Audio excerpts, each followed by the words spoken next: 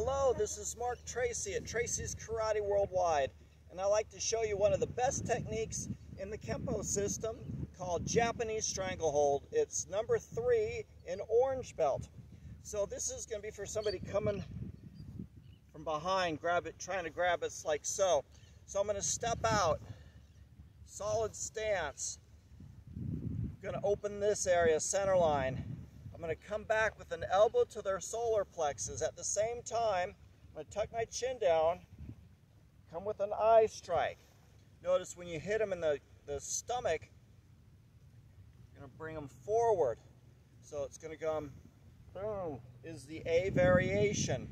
Could also be done where you're grabbing this way, okay?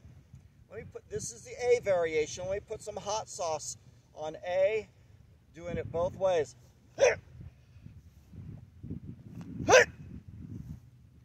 Japanese Stranglehold, A.